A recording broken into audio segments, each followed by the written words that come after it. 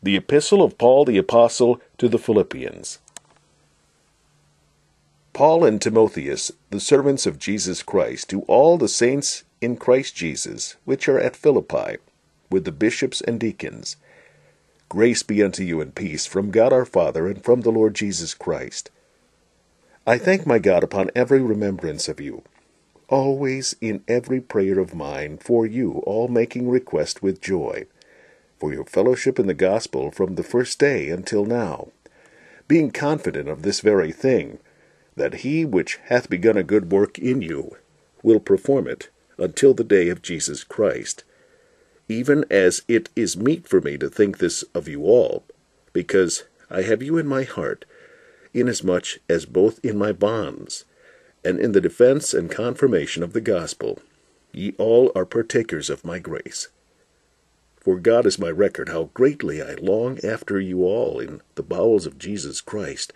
And this I pray, that your love may abound yet more and more in knowledge and in all judgment, that ye may approve things that are excellent, that ye may be sincere and without offense till the day of Christ, being filled with the fruits of righteousness, which are by Jesus Christ, unto the glory and praise of God.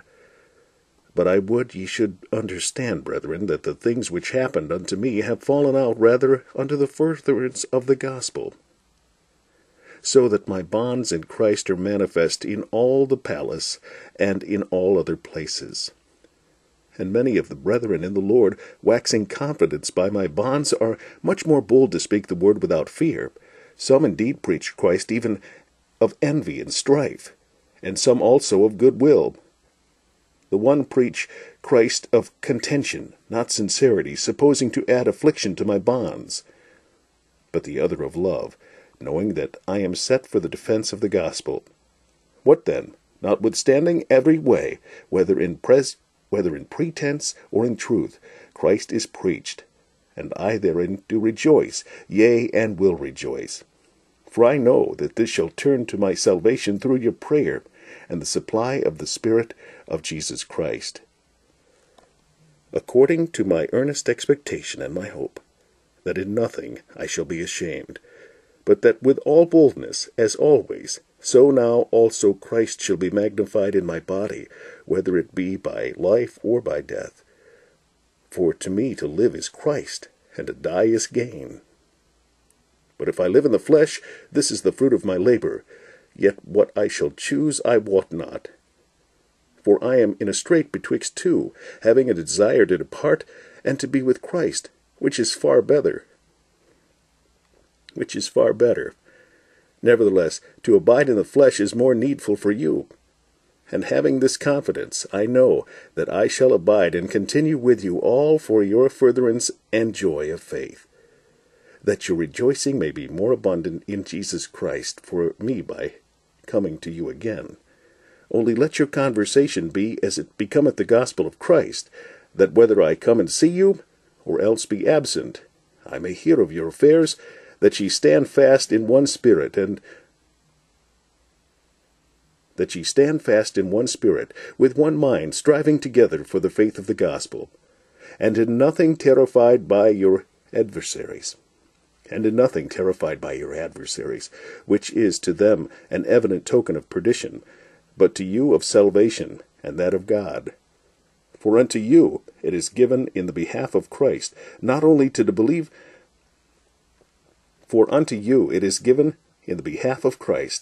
believe on him, but also to suffer for his sake, having the same conflict which ye saw in me, and now hear to be in me.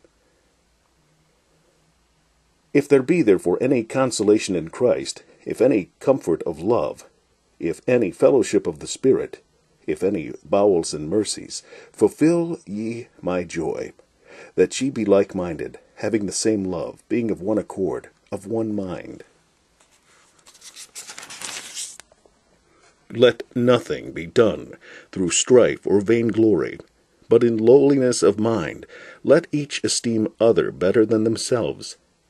Look not every man on his own things, but every man also on the things of others.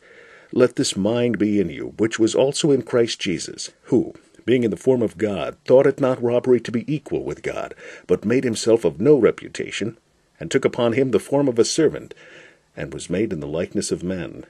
And being found in fashion as a man, he humbled himself, and became obedient unto death, even the death of the cross.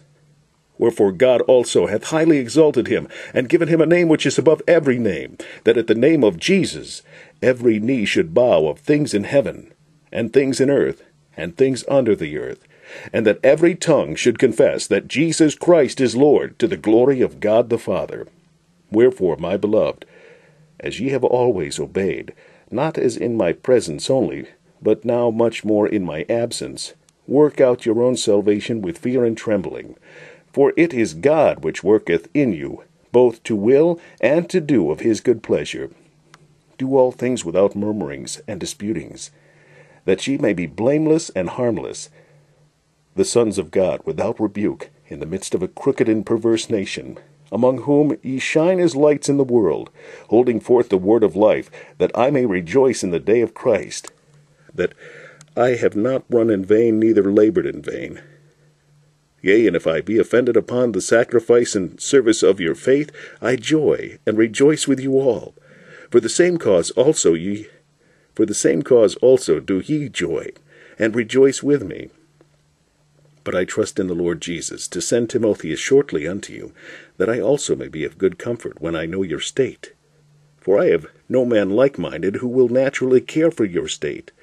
For all seek their own, not the things which are Jesus Christ's. But ye know the proof of him, that as a son with the Father he hath served with me in the gospel. Him therefore I hope to send presently, so soon as I shall see how it will go with me. But I trust in the Lord that I also myself shall come shortly. Yet I supposed it necessary to send to you Epaphroditus, my brother, and companion in labor, and fellow soldier, but your messenger, and he that ministered to my wants. For he longed after you all, and was full of heaviness, because that ye had heard that he had been sick. For indeed he was sick nigh unto death, but God had mercy on him, and not only him, and not on him only, but on me also, lest I should have sorrow upon sorrow. I sent him therefore the more carefully, that when ye see him again, ye may rejoice, and that I may be the less sorrowful. Receive him therefore in the Lord with all gladness, and hold such in reputation, because for the work of Christ he hath nigh unto death. Because for the work of Christ he was nigh unto death, not regarding his life, to supply your lack of service toward me. Finally, my brethren, rejoice in the Lord. To write the same things to you, to me indeed is not grievous, but for you it is safe. Beware of dogs, because of evil workers. Beware of dogs, beware of evil workers, beware of the concision. For we are the circumcision which worship God in the Spirit, and rejoice in Christ Jesus, and have no confidence in the flesh. Though I might also have confidence in the flesh, if any other man thinketh that he hath whereof he might trust in the flesh, I more. Circumcised on the 8th day, of the stock of Israel, of the tribe of Benjamin, and Hebrew of the Hebrews, as touching the law, a Pharisee. Concerning zeal, persecuting the church, touching the righteousness which is in the law, blameless. But what things were gain to me, those I counted loss for Christ. Yea, doubtless, and I count all things but loss for the excellency of the knowledge of Christ Jesus my Lord, for whom I have suffered the loss of all things, and do count them but dung, that I may win Christ, and be found in him, not having mine own righteousness which is of the law, but that which is through the faith of Christ, the righteousness which is of God by faith, that I may know him and the power of his resurrection, and the fellowship of his sufferings, being made conformable unto his death, if by any means I might attain unto the resurrection of the dead. Not as though I had already attained, either were already perfect, but I follow after, if that I may apprehend that for which I am also apprehended of Christ Jesus.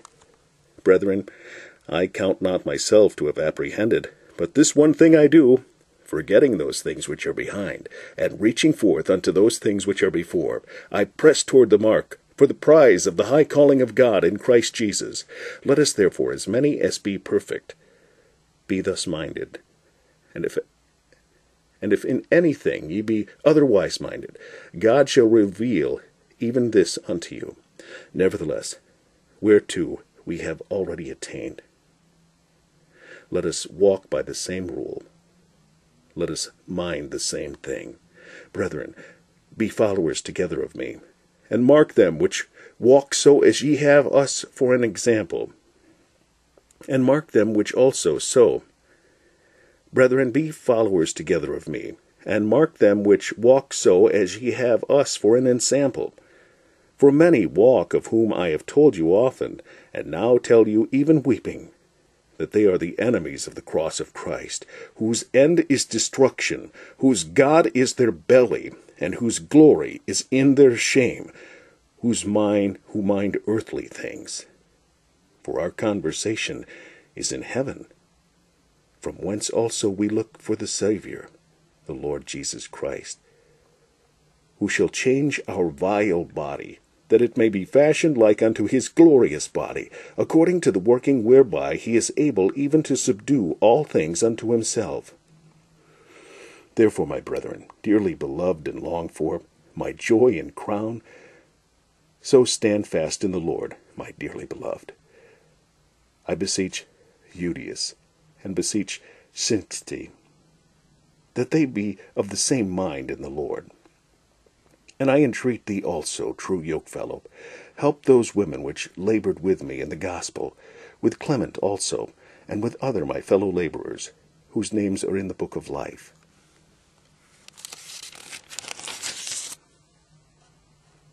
Rejoice in the Lord always. And again I say, rejoice. Let your moderation be known unto all men. The Lord is at hand. Be careful for nothing, but in everything by prayer and supplication with thanksgiving, let your requests be made known unto God. And the peace of God which passeth all understanding shall keep your hearts and minds through Christ Jesus. Finally, brethren, whatsoever things are true, whatsoever things are honest, whatsoever things are just, whatsoever things are pure, whatsoever things are lovely, whatsoever things are of good report, if there be any virtue, and if there be any praise, think on these things. Those things which ye have both learned and received and heard and seen in me, do. And the God of peace shall be with you. But I rejoiced in the Lord greatly, that now at the last your care of me hath flourished again, wherein ye were also careful, but ye lacked opportunity. Not that I speak in respect of want, for I have learned in whatsoever state I am, therewith to be content. I know both how to be abased, and I know how to abound. Everywhere and in all things I am instructed both to be full and to be hungry, both to abound and to suffer need. I can do all things through Christ, which strengtheneth me. Notwithstanding, ye have well done, that ye did communicate with my affliction. Now ye Philippians know also that in the beginning of the gospel, when I departed from Macedonia, no church communicated with me as concerning giving and receiving, but ye only. For even in Thessalonica ye sent once and again unto my necessity, not because I desire a gift, but I desire fruit, that may abound to your account. But I have all, and abound. I am full, having received of Epaphroditus the things which were sent from you, an odor of a sweet smell, a sacrifice acceptable, well-pleasing to God. But my God shall supply all your need according to his riches and glory by Christ Jesus. Now unto God and our Father be glory forever and ever. Amen. Salute every saint in Christ Jesus. The brethren which are with me greet you. All the saints salute you, chiefly they that are of Caesar's household. The grace of our Lord Jesus Christ be with you all. Amen. It was written to the Philippians from Rome by Epaphroditus,